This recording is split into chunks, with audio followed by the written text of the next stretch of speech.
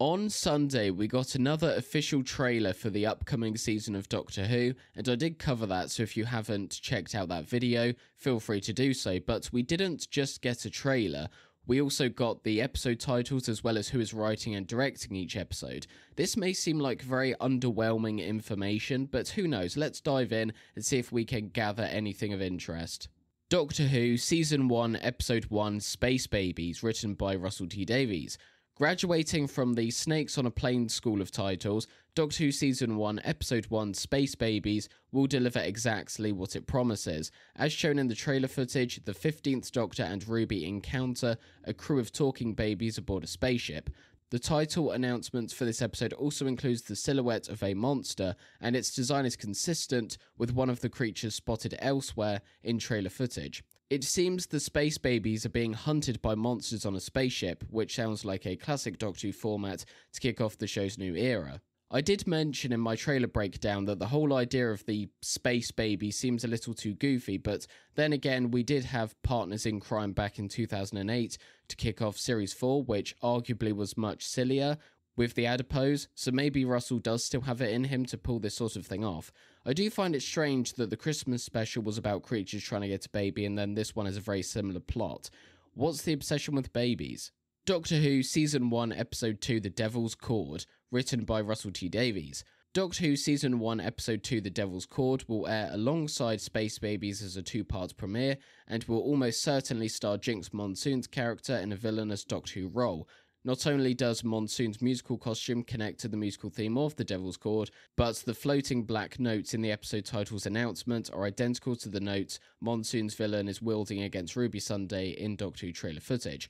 Based on the costume Ruby is wearing during that scene, The Devil's Cord is also the highly anticipated 1960s themed Doctor Who Season 1 story.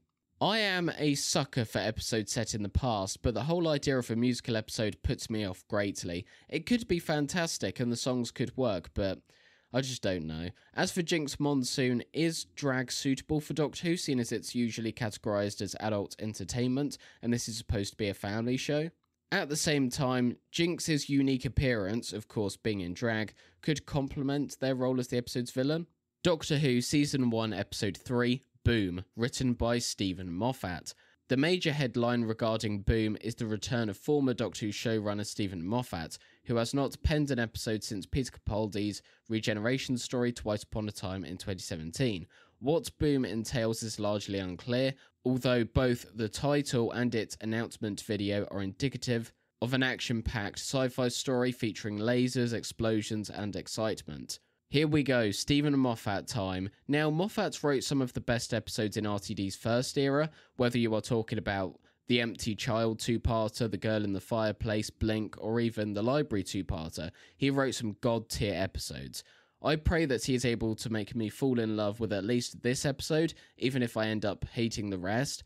Like RTD though, this is not the same Stephen Moffat that we have writing for the show all those years ago. This is Moffat who has had a talking to, as was clear with the quality of his later stories during Capaldi's run.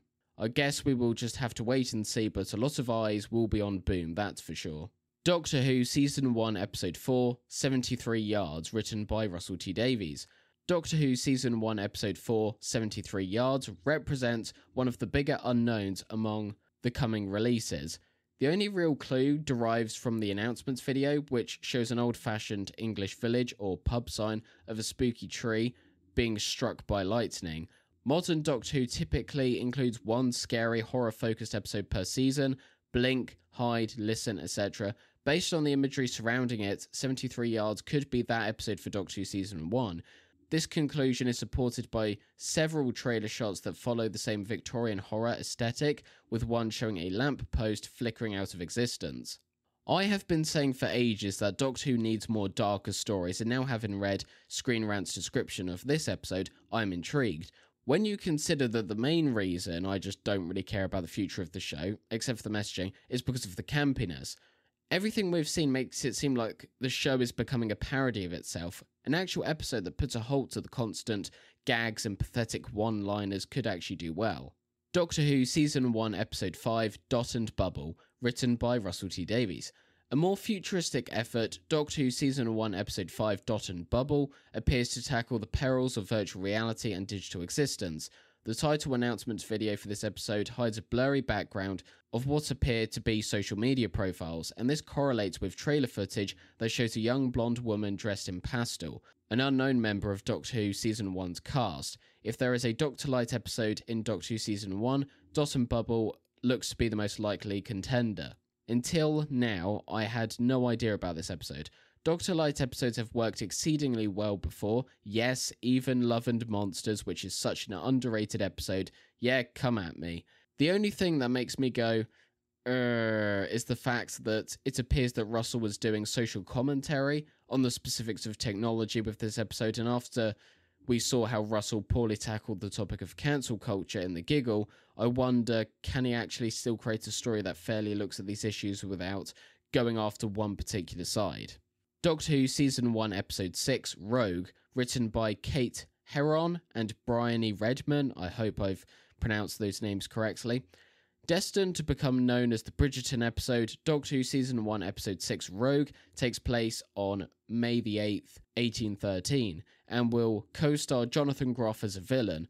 Judging by the futuristic weapon he carries in trailer footage, Groff will be playing a time traveller posing as a native of 19th century Britain. Rogue will also contain a cameo from former Doctor Who star David Tennant, albeit only as a holographic image. Names revealed in the title announcement video include the Duchess of Pemberton, Lord Adams, Lord Alex, Lord Edward, and Lord Smith. The last to name on that list could be the 15th Doctor revisiting his classic John Smith alias. I did talk about this episode in quite a bit of detail during my trailer breakdown. We saw that the Doctor and Jonathan Groff's character look to have some sort of connection, which I don't like the idea of, and that goes for female romantic interests for the Doctor. I hate them.